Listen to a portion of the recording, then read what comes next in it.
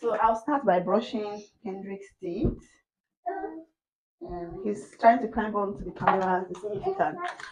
So Kendrick, come on. It's time to brush your teeth. Kendrick, can I have your teeth? Your teeth. Okay. Go get it. Go get it. Guys, I want to turn my camera so you see what I want to show you now, because um these children, they are driving me nuts. So each time we arrange their room, whenever I come in, I always see this. Yes, I kid you not. This is the room. It's been turned upside down. So guys, it's time for me to feed them their breakfast, and I'll be giving them the Little Step cereal by Asda. Yeah, I got this cereal from Asda, and I'm always not short of breakfast ideas. So this day I'm giving them this series, so you can see that Kendrick is all set, waiting for his food, and he eats quite well, more than Kendra. Well, it depends. Sometimes Kendra stress me, and or Kendrick stress me, so it depends. So I'm done feeding the both of them. So because they are prince and princesses, they do not drink water. So I don't know. So for me to make them drink water, I add few drop of this Robinson drink, black currant. So when I add this, it's tasty, and they actually drink more of this. So yeah. So I will now start preparing Kim's food. She'll be having oats, yeah, quicker oats. So I'll just make or pour this in this plate or in the bowl. Then I'll be heating it up with the microwave. Yeah, so that's it.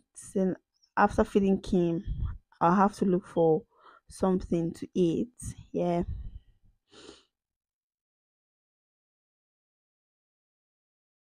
I finished giving them their breakfast, so it's my turn now to have something to eat. So I'm not having something much. I'll just have this granola and mixed with cereal, fruit and fiber.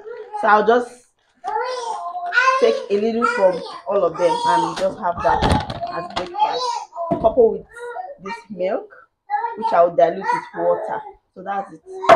So I'm not really doing much. So here is it. Come and join me. Yeah. I have cultivated this habit of eating while standing.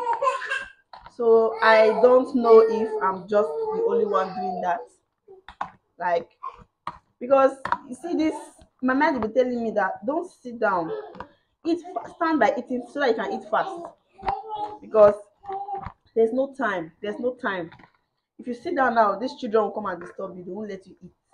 So ever since I gave birth, especially when I gave birth to these twins, I've always, like, most of the time when I want to eat, if I'm home alone, I do stand to eat. So I hardly sit down. So I think that's why, because I've been doing it right from when I gave birth to them here, I've just cultivated a habit of standing to eat.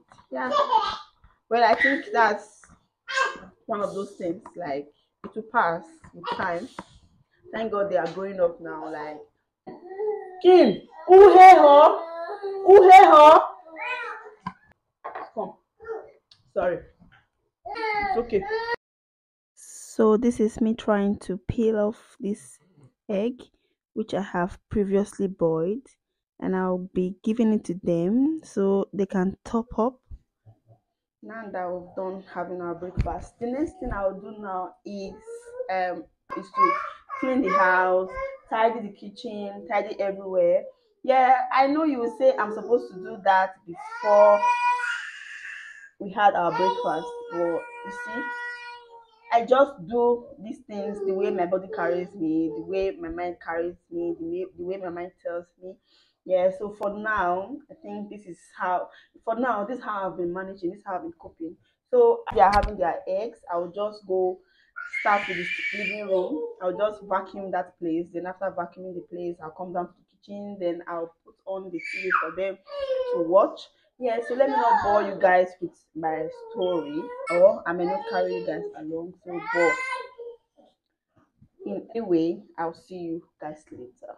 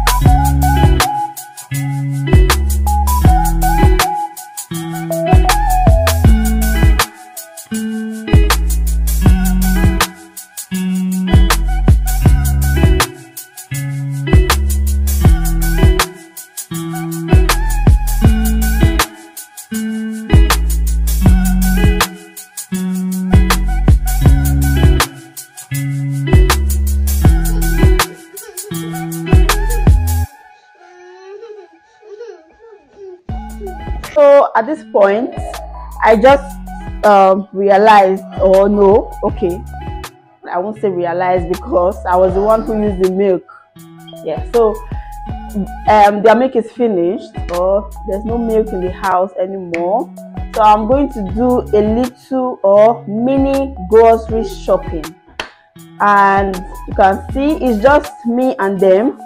I'm just at home with them, so I'll just try and see if I can go along with them to get some milk and some other stuff in the shop close by. Yeah, so guys, I don't dress finish like this. So Shibuna see me, I don't find like this. I don't dress finish like this with my jean on top my jean like this. I go still use wrapper to back that girl because I just want to go sharp and come back because I don't want Kim to walk. So I don't want Kim to walk. So I'm going to put Kendra on my back now, and Kendrick and Kim will be on the pram, on the double pram. Yes, so guys, I'll see you guys when I come back, and I might do a little videoing, or how do they say it, or how do they talk am? I go do small show for road, make una see how my area be like. Yeah, so that's it. See you guys later. Yeah, come on, enter back. Yay! My baby girl. My baby girl.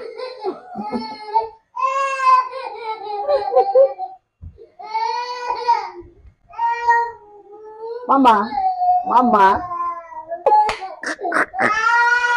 Wait till person they see. Sorry. She doesn't want to enter my back because she said she wants to be on the pram. So guys, I'm back.